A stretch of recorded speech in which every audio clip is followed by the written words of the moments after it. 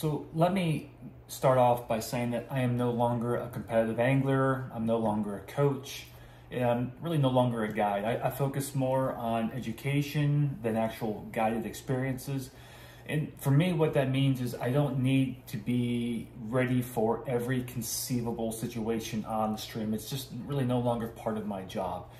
And what that means is that there are going to be times where I'm on the water where, because I don't have every single color scheme or every conceivable pattern available, I may miss out on maybe 5-6% of the time. There might be just a situation where fish are just taking a particular shade of yellow for a sulfur or a PMD, and if I don't have it, I'm okay with that. Especially if that means I don't have to carry everything in the kitchen sink. So lately, when it comes to my fly tying materials and tools, and even the stuff I carry with me on the stream, I am carrying a fraction, literally a fraction of what I used to carry. And I feel light, I feel more nimble, I feel a little bit more flexible, and just less overwhelmed with the stuff that I carry on the stream, and then also my fly tying tools and organization. So I'm okay with that. But definitely if I was competing or focusing on guided experiences where it was my job, where people were paying me to have the exact color I needed for every conceivable situation, I may be carrying a little bit more. But with that being said, we'll start off with some gear. The tools that I carry, one is, you can definitely tell some of the people, the companies I'm sponsored by, but I have this Loon silicone mat. It's great, especially when you're on a nice wooden table or anytime where you're gonna be working with some glues. The other thing I like about this is, especially since I tie a lot of like Euro style flies, Perdigons and so forth, I'm going to be using lots of beads. Some of my streamers will incorporate like pupil eyes and so forth, but there are like little indentations in here. So when this is laying flat, I can easily like lay different beads and materials on there without the idea or fear of them coming off. Also little plastic containers or like corners here so I can store hooks without fear of knocking them off onto the floor. The vices I run with these days, and I've been running with since I was 14 years old, so basically for 30 years, I've been using Regal vices. As a instructor at Penn State University, we're using vices as old as vices that were bought in 2004.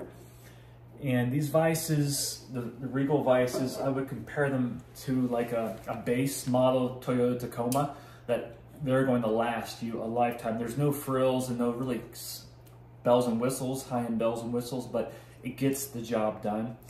I just like very few moving parts, and the thing I like about this as well is even some of the tools that we have at Penn State, devices, I send them back to Don and Regal once in a while for repair, but these guys and girls back there will get these vices repaired and sent back to me within a week. And the vices I'm fishing with or tying with myself, since it's just me, it's not students that are like dropping them on the floor and so forth, I've had very little issues with them. So there's always situations where like this is not a full true 180 degree or 360 degree rotary, where maybe a full rotary would be a little bit nicer, but I just like these. It fits well. I don't have to adjust the tension when I'm going from small to large. And these are just fantastic vices, and they're just built for a lifetime. And I have no plans on ever changing manufacturers with that. So with the vices, with this, two kind of accessories I like. I do like having this little tool caddy where I'm not carrying a lot of tools, but I may have a bobbin, bodkin, I may have a pair of scissors or two, but if I'm worried about knocking them off on the table by leaving them on the table here, I can quickly insert them onto this table caddy or tool caddy. And probably my favorite accessory on this vise is this magnetic removable waste bucket. So what this is you can adjust the height of this. A little clamp goes in there. So I don't use this all the time, but especially if I'm tying like deer hair patterns or any type of material where I'm going to be doing a lot of trimming, like on like X-cadises and so forth, but like trimming deer hair.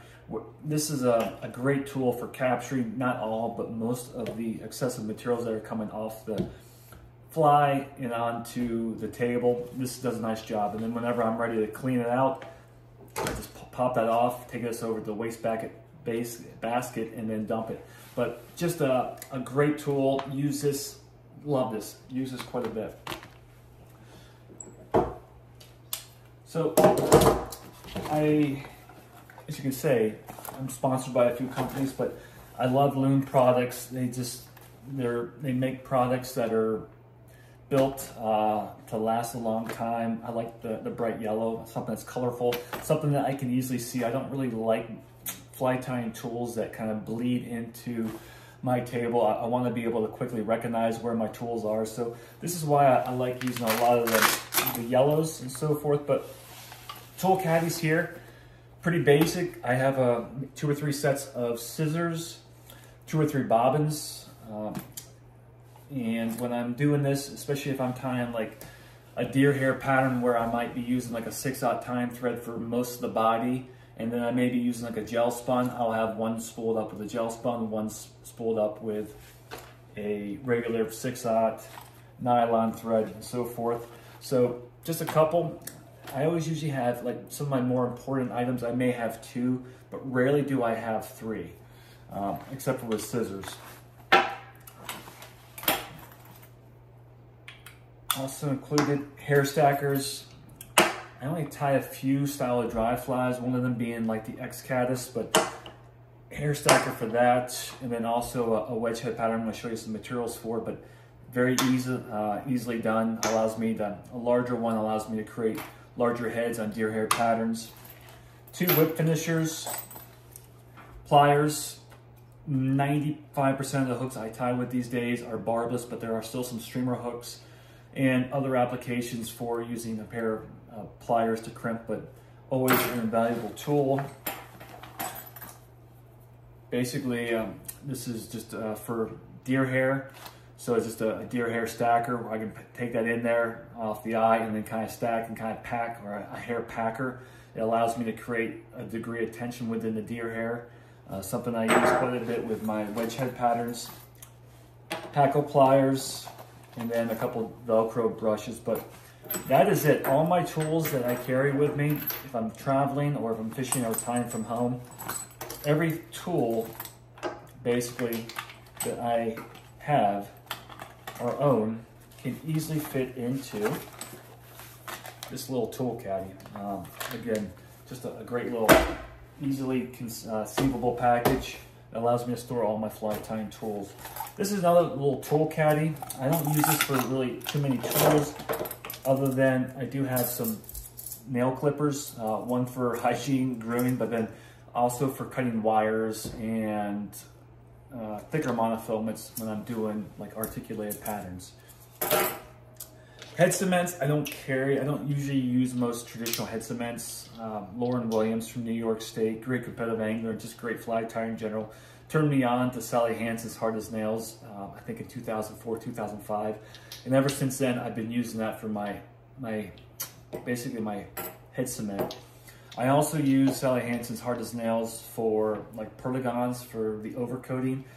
I don't use, and I'm sponsored by a company that can provide me as much as I want, but I don't use UV products. One is, it's incredibly expensive, but then 2, I don't react too well to it. I feel, even in a very well ventilated room, I get headaches and so forth. I know Tim from Tight Lines has some severe allergic reactions. I'm sure Sally Hansen's Hard as Nail polish is not overly great for you when you're inhaling, even when you're in a well-ventilated room, but I just think it's a lot better than the UV products. So I don't use any UV products, even though it would be a lot more time, basically a lot better for my timing when it comes to tying patterns and so forth, but I don't mind the extra time it takes for that. So I just use Sally Hansen's Hard as Nail polish. And then also for a lot of my whip finishes, I do a Whitlock super glue splice or Whitlock super glue whip finish. But crazy glue, super glue, whatever it is. But I usually do like an industrial size container, and we'll use this, and this will last me close to a year. So there's that. Now let's talk about some of the essential tool or essential items material wise. So with this, I have basically all my threads, tinsels, and wires along with my beads and hooks for pretty much all my nymphs and my dry flies.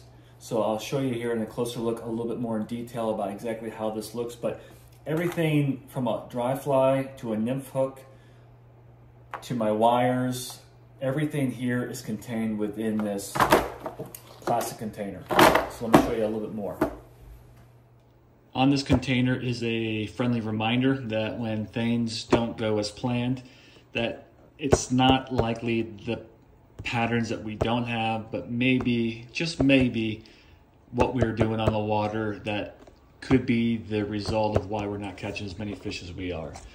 So here we are, we're gonna flip this up. So essentially I tie with two different diameters. For the most part, I have a 6/0 or something like a 140 denier or an 8/0 or like a 70 denier. And I have this in some of your basic color schemes. I also do some fluorescence for some hot spots, some wires for some of my nymph patterns. I still use some lead wire, especially on some of to act as a keel for some of my streamer patterns, but also if I want to put a little extra weight behind a bead on some of my Euro nymphs, I will have some smaller diameters. But here it is. When you talk about like hooks and beads, essentially I have all my beads organized, everything from like a 1.5 millimeter all the way up to a 5.6. And when I get new packages of beads, I just basically will stick them on. So that, like with a 4.6, I don't have them arranged according to color. I will put all my 4.6s in there. And then when I'm ready to use them, I'll stick them into my hand and just pull out the colors that I want. But I don't get too wound up with color bead choice. But pretty much I have all my beads just here, but they are organized according to size, not color. Over here, I have all my hooks. And you'll see a D for a designation indicating a dry, but I use mostly Foley Mill hooks. They're a sponsor, love their products, but you can do this with any company that you want. But I'll use everything from like a size 12 down to a 20 for most of my dry flies with that. They're light wire, barbless dry fly hook. And then with the nymphs, I use their Jig Force, the 5045. I don't like the super wide and I don't like the super long, but the 5045 pretty much takes care of everything I need. And I will use that everything from like down to a size 8 for heavy jig hooks or for like jig streamers down to a 22. And with that, that pretty much covers most of my bases.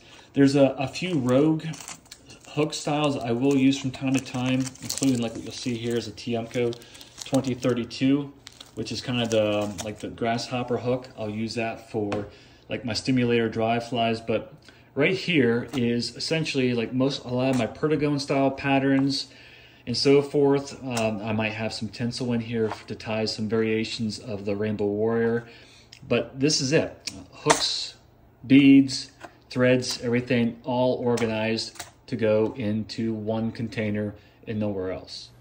So let me show you some of the actual materials that I'm using here as well. And I kind of organize this all in Ziploc baggies. Some of them are just materials, general materials clumped into one bag. But then I also have baggies that are essentially kits.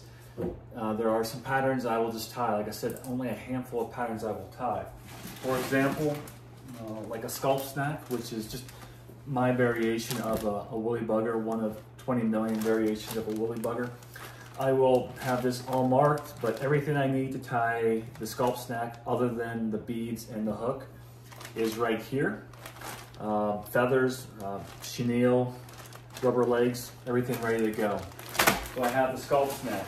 Getting more into a few of the game changers, especially the feather and like the hybrid changer.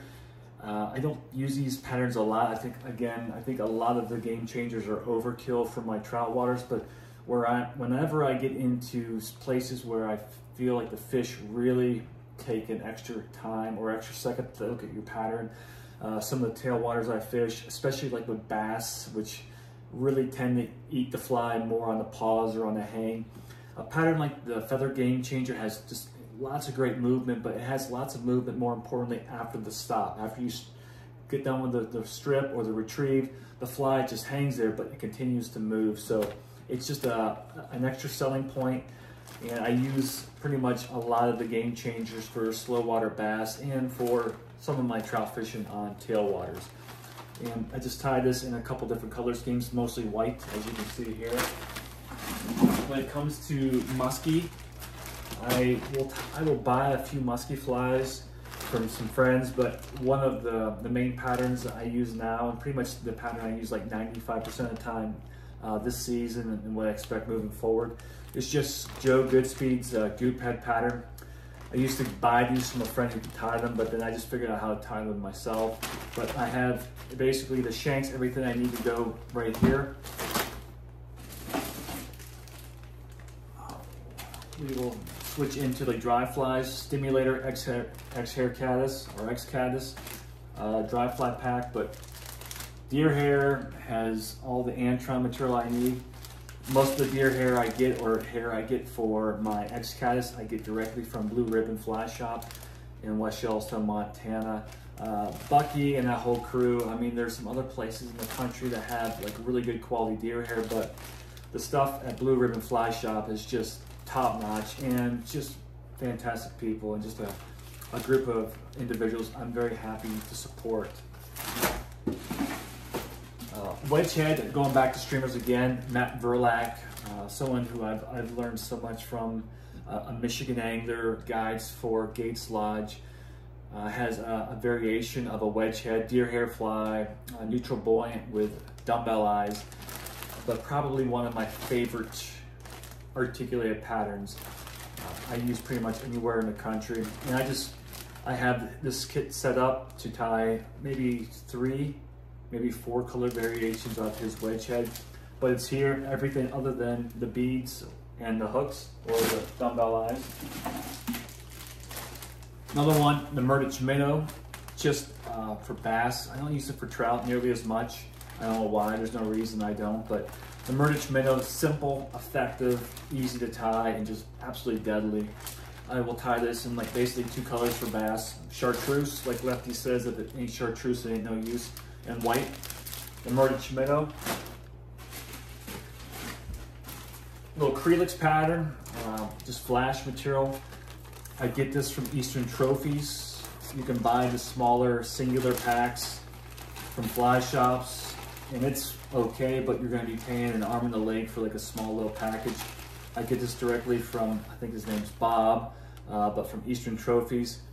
But just, I'll buy the large hanks of this in a couple color schemes for 20 bucks. You can get close to a couple of years supply worth right here. So I tie this in a couple different colors. I think this is called the coffee scheme, some gold and some silver, but pretty much like 3 color schemes of the Crelix. Just a great pattern from an amazing innovator of our time, Chuck Kraft. What else do we got here? And then also, of course, I mean, if you're trout fishing, you need to have some junk flies. So it's disproportionate to the number of other materials I use for trout, but I will use a couple of color schemes on the mop. Orange, kind of a brighter orange, and a chartreuse are my 2 favorite colors. I may have like a tan, maybe like a brown one in there, but pretty much chartreuse and orange.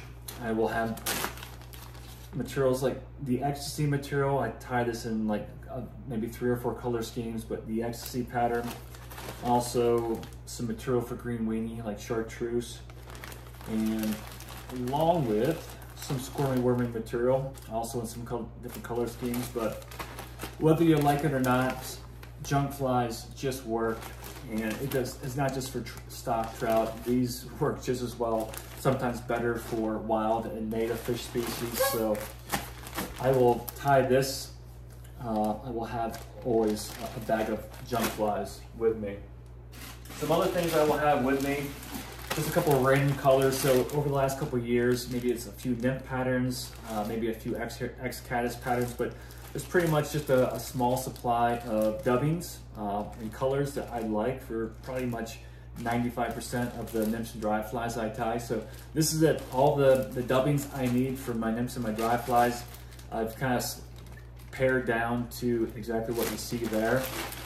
Some tailing material, including Pheasant Tail and Coke de Leon. Coke de Leon, I have this in a couple different shades, but I bought these skins when I was working for TCO Fly Shop back in 2006, 2007.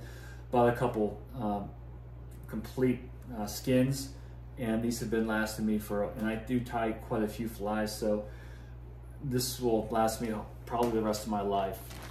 And then I just got done working on a podcast with Matt Sapinski, the Howled Water podcast. We're talking about the pheasant tails. You want to talk about a pattern that I just can't get enough of, Frank Sawyer's pheasant tail. I tie a very simple version of his pattern called the simple pheasant tail, but I will use mostly natural materials, but I may use some olive or some black for some color variations. But pheasant tail nymphs are a mainstay, basically a main pattern within my nymphing box. So Coke de Leon, some different colors of pheasant tail, covers most of my bases. Do have a few hackle patterns. I don't tie a whole lot with dry fly hackles. There are some stimulators and maybe some old traditional Catskills and some parachute patterns. Most of the patterns now I tie for dry flies are done with CDC. So I have my pack of CDC. I get the Foley Mills CDC or any material close to that for most of my dry flies. So I tie that in a couple of varieties of colors. Some foams. These are usually foam bodies for ants, foam bodies for beetles. Also some larger foam sheets for a couple color variations of chubby Chernobyls. All my foams right there.